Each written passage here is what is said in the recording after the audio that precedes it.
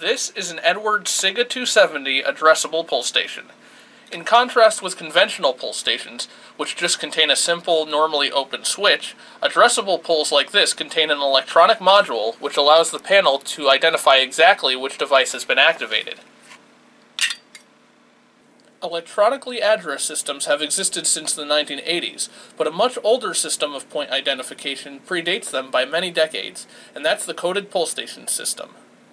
So say hello to my Standard Electric Model BC1250, originally manufactured by Edwards, just like the SIGA 270. I believe the original model on this was 1250-0. This is an example of a coded pull station. They're often designed to look like larger versions of common pull stations like the Chevron and the aforementioned 270 series. You can see the comparison right here, how much larger this device is. But what they essentially are is a scaled-down version of the municipal telegraph systems like the ones you'll see in Boston, Massachusetts.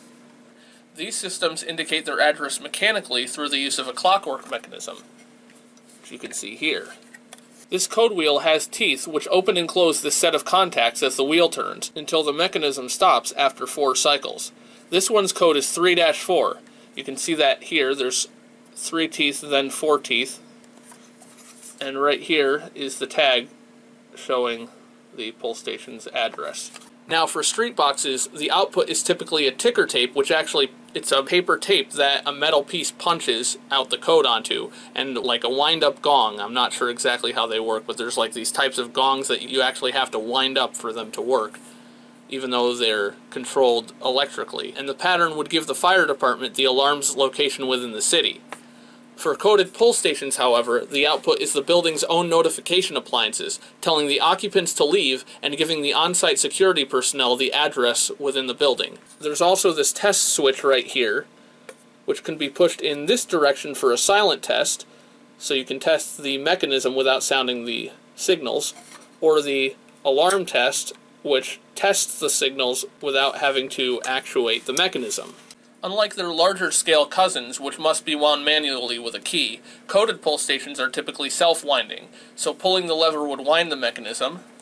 We'll wind it up now, and then releasing it will set it in motion. It's quite noisy, and almost reminds me of those old accounting calculators with the printers. So we'll watch this clockwork mechanism go.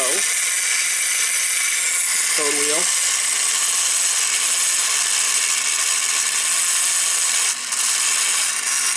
Now notice that these are actually 2 separate switches, one for the code wheel and one for the test switch. I find that pretty interesting. Watch the whirly spinny things. So this will run for 4 cycles and then stop.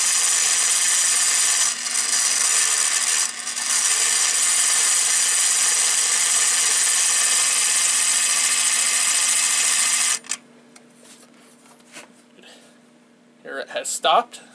So now that that code has finished, I'll show you the inside. The pull station opens with a screwdriver, just like the smaller 270 series. And the terminals are located behind this piece of plastic.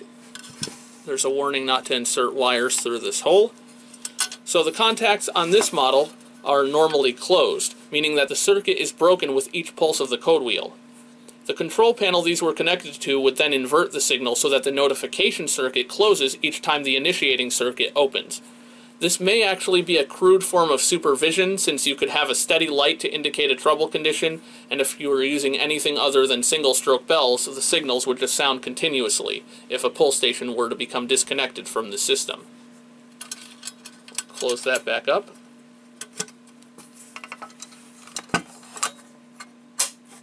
Now, some models actually have normally closed and normally open contacts, but mine doesn't, so I had to use this cheap ice cube relay right here. You can see that right here, it has Form C contacts for both normally open and normally closed, so I could pulse the horns correctly. Here is a diagram of how I accomplished this.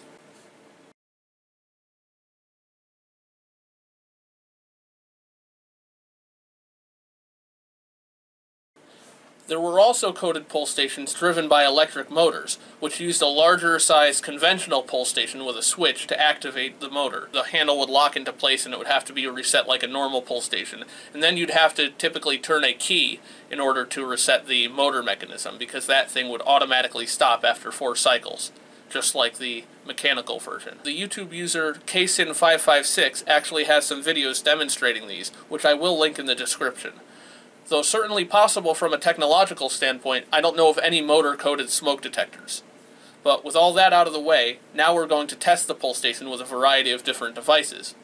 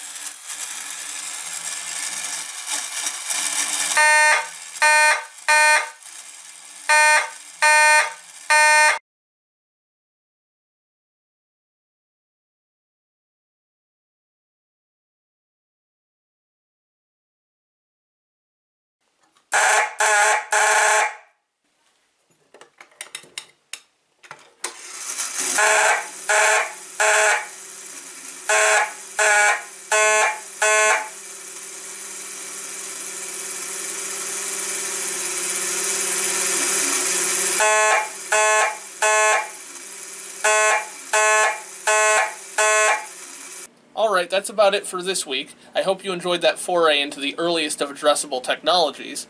If you found this video interesting, don't forget to like, comment, and subscribe down below. And if you like ringing bells so much, don't forget to ring that little notification bell. Alright, see you next time.